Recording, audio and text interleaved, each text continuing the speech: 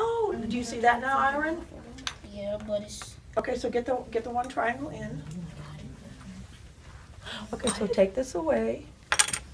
And this is not correct. Wow. Where, how else can it go?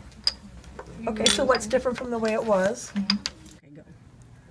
This weekend, more than 250 students and 40 teachers from 19 different elementary schools in Kansas City will participate in the second annual Elementary Math Relays at Smith Hale Middle School.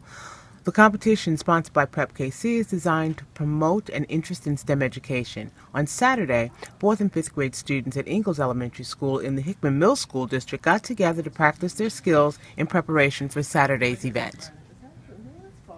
Each grade level competes in 2 competitions. One of the competitions is called the Amazing Race.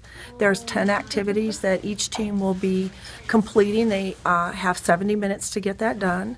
The second part of the competition are activities called Math Medley and Math Relays. Ingalls Elementary is a predominantly African American school, but we have a growing population of Hispanic families here, and we're getting everybody involved. We want everybody to be able to have the opportunities that the rest of the world has, and so those STEM opportunities or STEM activities get my kids to thinking analytically, and they're able to do things that, like I said earlier, that they know how to do. They just don't know they know how to do it.